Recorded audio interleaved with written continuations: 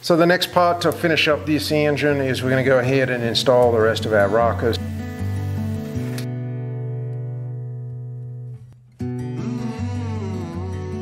Refaced rockers, they're all assembled, new bushings, all the adjusters are in them. We've got our rocker shafts where I've gone ahead and put all the RSR seals on, and we're just going to go ahead, set everything up, and then we'll wrap this up.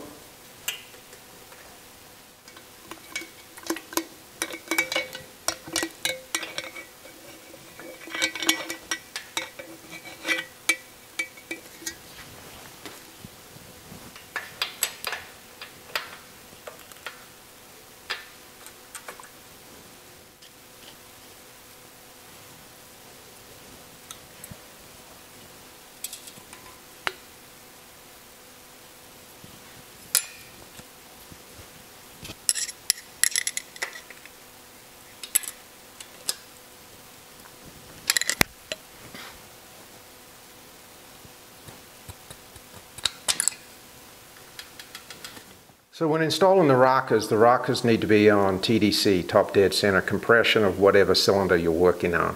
Now you can jump back and forth from side to side. I usually like to do one side, get the covers on, and then do the other side. So I'm going to follow the firing order, but it's every second cylinder.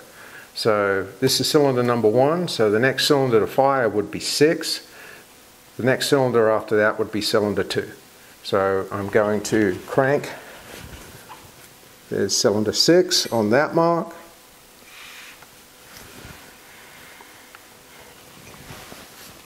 And cylinder 2. So now I can go ahead and install my rockers on the intake and exhaust on number 2. So I've got all of the rockers installed, all of my valve clearances set. I have the lower valve covers installed and torqued. So before I close up on the top side, normally what I'll do is just take my oil can and give everything a final coat of oil. Make sure the cam's coated, make sure all of the rockers get a good dosing of oil, and I can hit the exhaust rockers from the top side without having to worry about oil hitting all over the ground.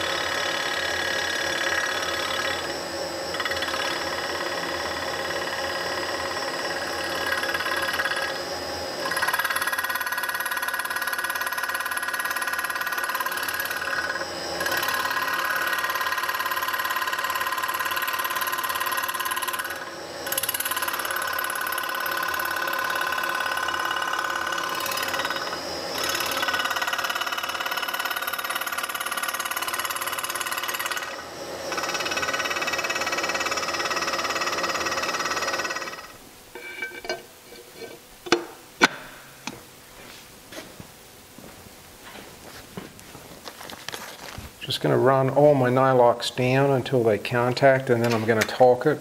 Because these are still the original magnesium covers, we're going to go a little bit lighter, around 18 Newton meters versus the normal 20 to 25.